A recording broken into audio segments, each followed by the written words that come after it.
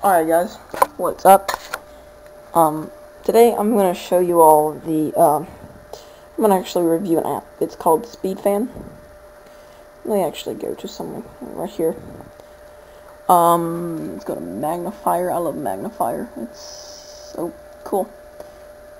Magnifier. Okay, minimize that. Okay, now I'm going to drag minimize Magnifier up a little bit. I'm going to review this app here. It's called SpeedFan. Now, with this app, it's pretty cool. So, here we go. Now, I have SpeedFan open. As you can see, there's help, readme, and there's SpeedFan. I'm going to go ahead and click on SpeedFan. I'm going to actually exit out of the magnifier. Now, exit. Because you pretty much can see the app. This is a very good app to tell your, well, sometimes it's screwy, but you can also has a minimize icon down here, as you can see. What the SpeedFan does is it's a type of app that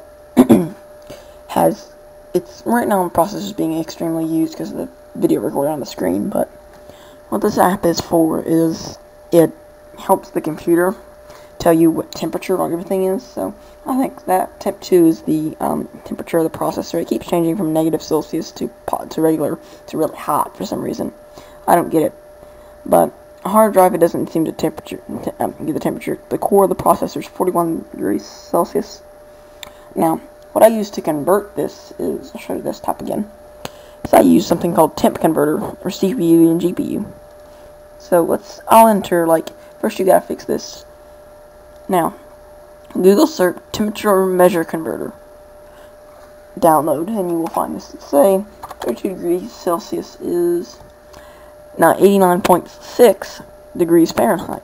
That's pretty cool. But let's do my processor temperature right now. Okay, let's enter 40.